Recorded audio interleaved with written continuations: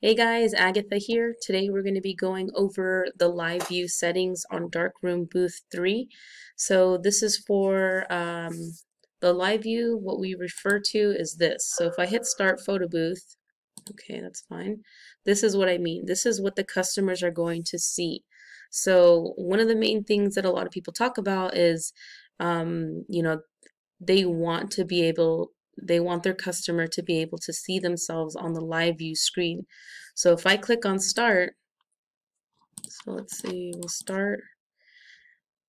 I won't be able to see myself until the photo has been taken.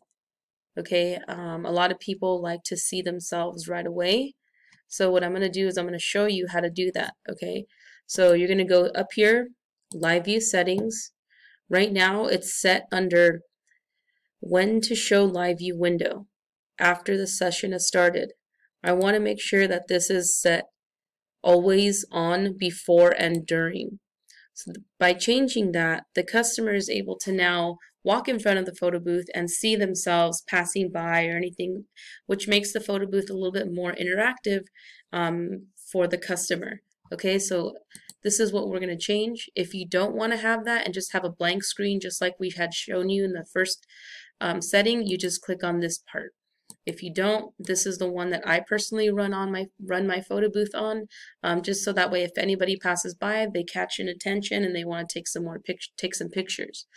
Also, this second option is when the photo is captured, pause live view to capture photo. So the reason why we leave the pause anywhere from 1 to 2 seconds is that so that way people, when they take the picture, they can see, okay, it froze, it took the picture, and it gives them a clear understanding that the next picture is going. Versus if I were to do this option, continue live view without pause, it'll just be a constant feed and the customer won't know exactly when the photo is taken. So those are the two different ways to do it. I personally go with the pause live view and I put 2 seconds on there. So it's totally up to you how you guys want to do it, but those are the two different options that are available to you.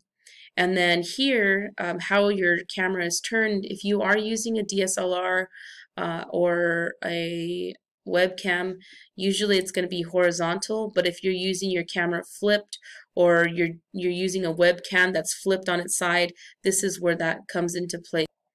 Okay, next option is mirroring.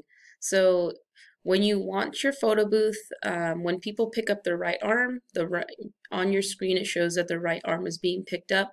If you click on no, when you pick up your right arm, it looks on the screen like your left arm is being picked up, which essentially confuses the customer. So you're going to always want to mirror the image for the customer. That's what I personally use. You guys can try it out yourselves and see the difference, but this is the correct way to do it. Okay.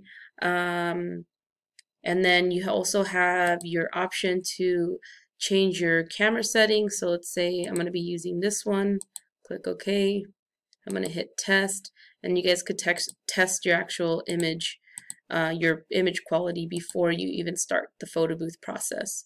So that's all of your live view settings. When you do connect your DSLR, because I only have the Logitechs, when you connect your DSLR booth, your Canon T6, T5, whatever it is, you'll see that there's a little small button that pops up and it says external flash mode. With all DSLRs, you're most likely going to be using external flash, which is your umbrella and your flash unit or your ring light.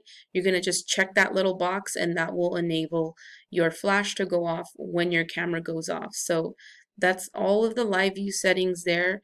Just a little rundown, that way you guys can fully understand how it's used for your photo booth rentals. All right, guys, if you guys liked this video, if it helped you out, please click on the thumbs up, subscribe to our channel, and again, thank you for watching.